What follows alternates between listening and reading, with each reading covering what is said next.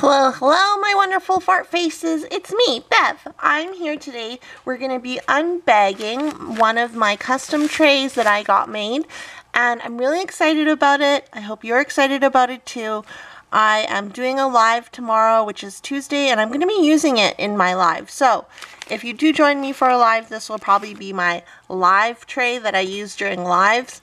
If you're new here, go ahead and click the subscribe button. I'd love to have you as part of my hive. I post diamond painting videos on a regular basis. So let's get into this. This is a tray from Les Creations de Clos. I hope I said that right. And it didn't take very long to come. I'll have Editing Beverly put the information on shipping here. Thank you so much, Editing Beverly, for doing your job. Hopefully I don't forget. And let's cut this open. Okay. I'm excited. Okay, it comes in a nice little box. Let's take a look. So we get a little sticker. Is this a sticker? It's like a watercolor. That's kind of neat. What is it for? Is it a sticker? I think it's a sticker. It's a watercolor sticker. Oh, I see. So there's mountains, a little boat, I think, and some water, and there's the sky. Okay.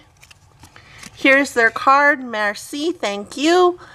Hand-turned pencils and 3D accessories for diamond painting. Here's their information if you do want to look them up. That's cool. I didn't know that they had a YouTube channel, so I'm going to try and find it. I'll put all the information for the shop down below. As another sticker, I saw you guys taking a peek at the tray. There's another sticker. It's just a house plant. That's really cute. And voila! Oh my god! It's a Hello Kitty tray. So when I saw this, I was like dying. I was like, "Okay, this isn't like a super useful tray, because if you look at the area where you can put down the drills, there's not a whole lot of space for organizing your drills, but it's so adorable." And I was like, "Okay, I need to have one." And so you're actually able to customize the bow color, and you're able to customize the tray color. So you can choose from like 20 different colors. There's tons of different combinations you can put. I just decided to go with a classic pink and then a blue tealish bow, just because I thought that would be the cutest.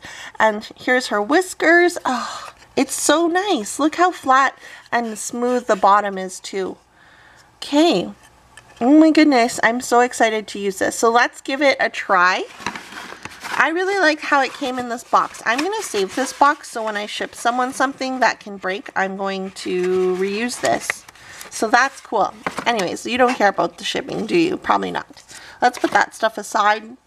We will use these blue drills that I have out. See how well things line up. So I think I might have already overfilled it, but whatever, we can take a look. So you can see that they do line up really well. The only thing is, I think, for multi-placing, like this multi-placer will probably be the largest that I'm going to be able to use, just because of the limited space. See if we can get even more drills to line up. It's not very deep either. So you can see the depth isn't very deep. Basically what I just said, the depth isn't deep. And so it's more of like a novelty tray, which is why I'm like, this will be perfect for when I do whip and chats in my live. And it's just like something really cute to look at. So let's try and see how pouring it back into the container works. So there is a stopper. Okay, so the stopper comes out. Here's a view of the stopper. And then pouring them back. Okay. So pouring them back is going to be annoying. I can already tell, because here we have the whiskers and they cut into the actual drill area. So drills are going to get stuck within the whisker area like they are right now. But I think you just have to do it very carefully at an angle and then switch the angle so that this side will have the drills come out. So yeah, that's not too bad. Yeah, not too bad at all. Okay, let's try this again, just because I want to make sure I'm used to this. Okay, so we have them in. Then we're shaking them all about. Do the hokey pokey. Do you guys remember that song? Am I the only one? Do the hokey pokey and you shake it all around. And that's what it's all about. Okay, so yeah. You don't want to overfill this tray because it's not too deep and there's not a lot of areas for the drills to rest. So I overfilled it, and you can see like this whole part is just overrun with drills, so I can't actually pick drills up for my diamond paintings from this pile over here. I only have like this area, so don't overfill it if you do end up getting one from her. Take the stopper out, pour them slowly at an angle. This might not be very good if you have small container, like a container that's smaller with not as wide of an opening. And then do this way.